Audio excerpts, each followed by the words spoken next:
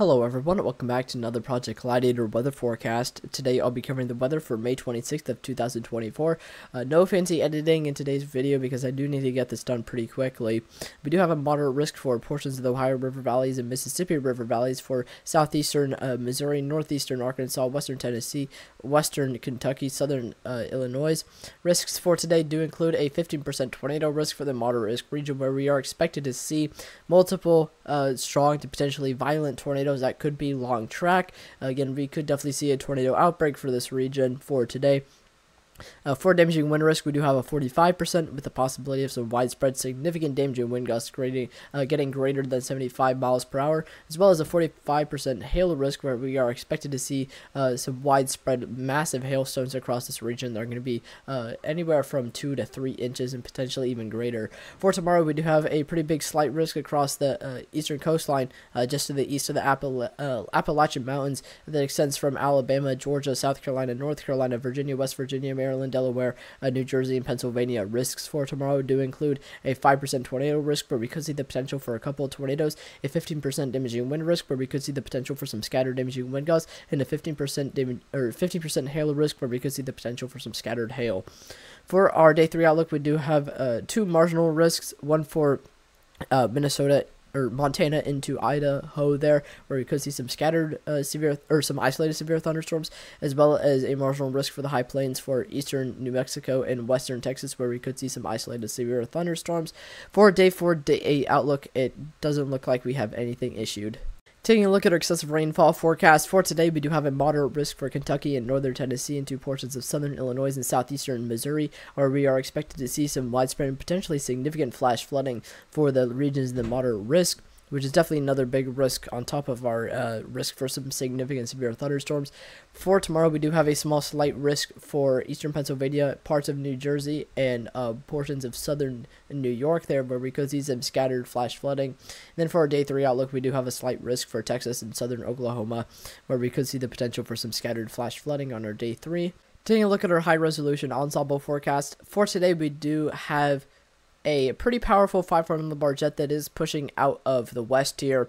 That did lead to quite a lot of severe thunderstorms that have since moved out into the Appalachian regions, and quite a lot of morning convection is definitely a pretty big player in our risk for severe thunderstorms, and as it definitely did lead to quite a lot of uncertainty. However, we are getting another big pulse here as our storms move eastward, with a pretty strong 500 millibar jet here that is going to push out of the west upwards of what seems to be around 60 to 65 miles per hour, vecting out of the west. That's definitely going to support our risk for severe thunderstorms, support quite a lot of lift, as well as quite a lot of speed here for our risk for hail, and that's going to support our severe thunderstorms. But again, as previously mentioned, we did have some morning convection, some morning time storms that left kind of a little bit of a cold pool, kind of pushed out a little bit of instability, so that did lead to some uncertainty as far as our moisture return in the recovery of our atmosphere. However, I guess a lot of those uncertainties are beginning to be worked out here because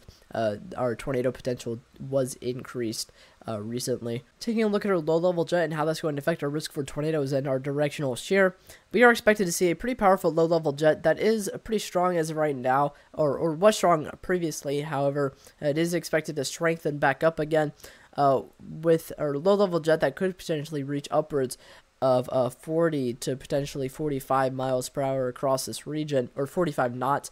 That's definitely going to support quite a lot of directional shear across this region and definitely be pretty supportive of a tornado risk. Taking a look at our 200 millibars and how that's going to affect our speed shear and our risk for hail, as well as our overall risk for severe thunderstorms with the spreading of our wind vectors, we are expected to see a decently strong 200 millibar jet that is going to be pushing out of the west here, with 200 millibar flow that is expected to get upwards of 70 knots to potentially 80 knots, further down to the south in northern Arkansas and southern Missouri, to portions of western Tennessee and western Kentucky. Honestly, not really too strong as far as 200 millibar flow. It does look like we definitely have a little bit of noticeable defluence aloft. It is very, very subtle, so I doubt that it's really going to aid in much, but it is definitely there, and we will see some decent speed shear, but the majority of our work for our speed shear will be done by our 500 millibar jet. Taking a look at our composite reflectivity as well as our various model members and how those are going to line up for our risk for severe thunderstorms in our radar analysis.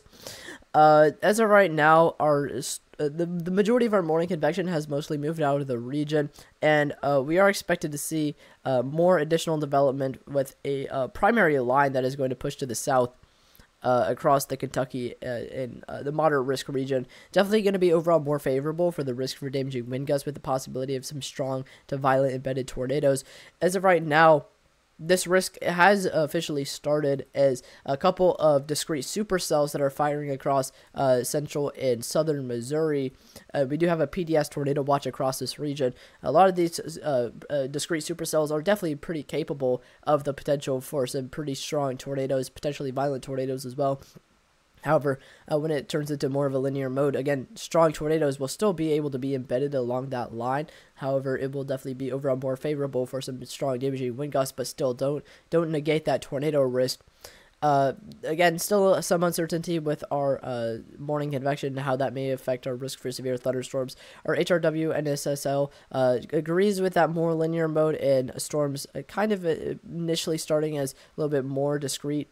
Our HRW, ARW kind of agrees with that as well, as it's going to be a little bit more of a linear. Majority of storms majority of models have been indicating this being a little bit more of a linear system, except for our HRRR 6 hour, where it does start off as a more of a discrete mode much more prominently and then rapidly organizes into that more linear system.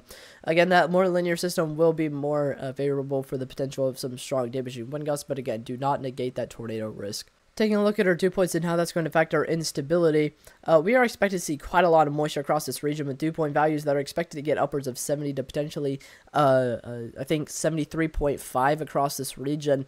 Definitely quite a lot of moisture across this region. That will definitely be pretty supportive of some pretty strong instability across this region, and we'll definitely be able to fuel our severe thunderstorm. Taking a look at our temperatures and how that's going to affect our instability, the majority of the linear mode will probably take place more so at our golden hour to more of a nocturnal event, but we'll definitely have some time where we will have some pretty decent surface heating across this region. So for the beginning of the risk, we will see quite a lot of heat with temperatures that could potentially reach upwards of the mid 80s and the low 80s across this region.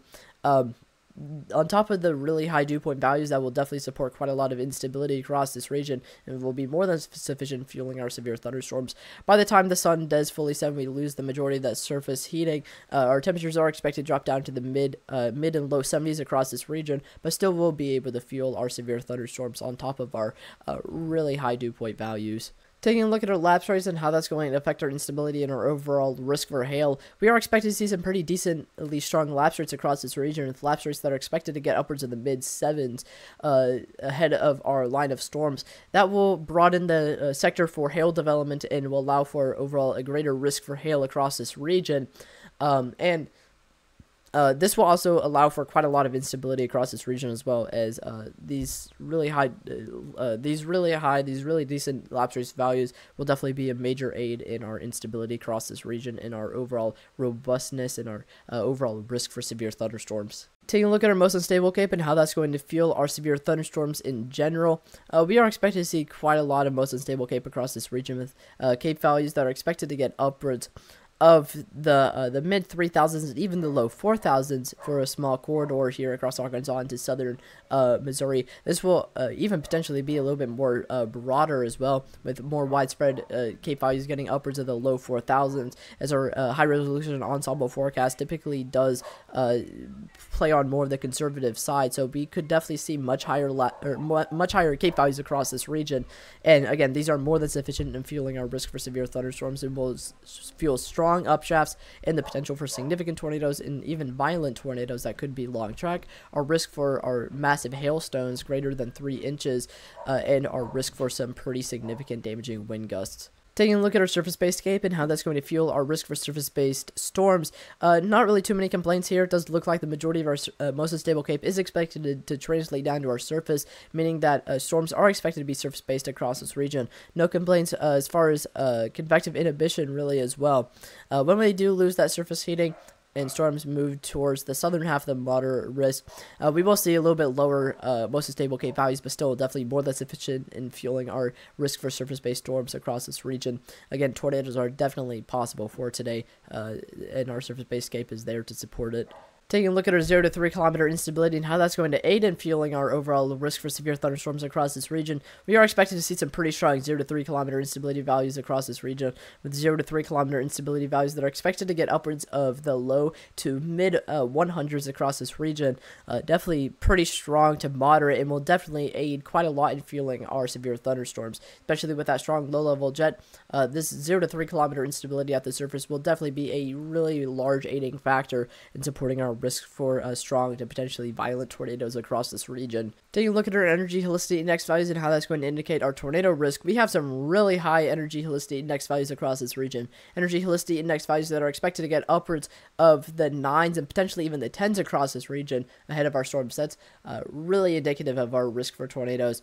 We do have a little bit of a elevated mixed layer that could potentially be more of a limiting risk, but is probably going to lead to overall more explosive storms. Definitely have a really deep moist layer that extends above 850 millibars and gets really close to 700 millibars. A lot of curvature in the low levels of hodograph. Very large amounts of storm relative helicity, with 400 meters squared a second squared of storm relative helicity. Our STP is literally at the top of the chart here, and very large amounts of instability as well. Definitely a really, really big indicator for our risk for tornadoes. Definitely very indicative of tornado outbreak across this region. So again, definitely don't negate that tornado risk, even if it is going to be a little bit more of a linear setup later on. Taking a look at our STP and our significant tornado parameter and how that's going to indicate the risk for significant tornadoes across this region, we are probably not going to see significant tornado parameter values that are going to be more in line with what we just saw in our energy helicity index values, because this is the high resolution ensemble forecast and it is typically more conservative, as you do know.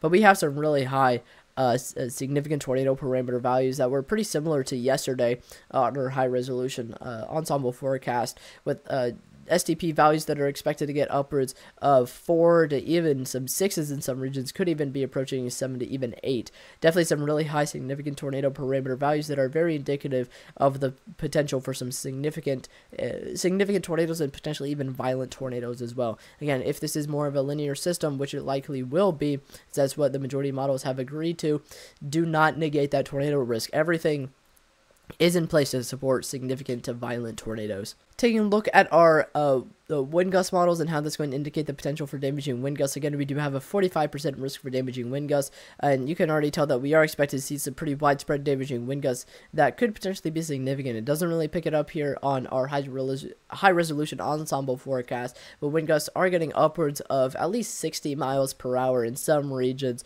on our high resolution ensemble forecast. Definitely very widespread damaging wind gusts, and because the high resolution ensemble forecast is definitely a little bit more conservative, we are expected to see damaging wind gusts that could potentially be greater than 75 miles per hour across this region, potentially even reaching 80 as well. Taking a look at our large hail parameter and our various hail parameters on our meso-analysis page for our risk for hail, we have some really high large hail parameter values across this region, reaching upwards of 24, 28, even 32 in some regions, definitely indicating the risk for large hail, that the majority of our ingredients for hail have been coming together and overlapping pretty well, and definitely indicating that risk for large hail. For a significant hail parameter, we do have upwards of 3 to potentially even 4 in some regions that are definitely very indicative of our risk for some significant hail. SARS hail size indicates upwards of 4 inches across this region, with some room for improvement where it could potentially get even larger in some regions, potentially even upwards of 5 inches may be possible. Some very isolated locations. And for our significant hail percentage, we do have upwards of a 90% in southeastern Missouri. They're pretty widespread, 90%, even 2 areas where it does reach upwards of 100%. So definitely very, very indicative of the potential for some significant widespread large hail. Now that I've told you the weather, please go down to the description and check out the socials for Project Gladiator and join the Discord for any updates on Project Gladiator. If you live in any of the areas I covered for today, please stay weather alert for the time being. If you notice anything might have been wrong this forecast or would like to make a suggestion or ask a question, please leave a comment. 3 other channels I highly suggest you check out are One Nation Weather, Weather Watcher, and JaxonWX, and hopefully I'll be able to see you guys tomorrow with another forecast. As far as the live stream goes, I probably will not go live today. I do have stuff that is planned, and I was honestly not expecting a 15% tornado risk, and I just genuinely can't really fit it into my schedule. I probably won't go live. I may do a live stream if something significant does happen that needs to be covered, but if you do live in the Vector region, there are going to be YouTubers that will be covering it. There definitely will be areas that definitely people that will be doing live stream coverage, so please check those out if you are worried about our severe thunderstorms for today. But hopefully you guys have a good day, and I'll hopefully see you guys in another forecast.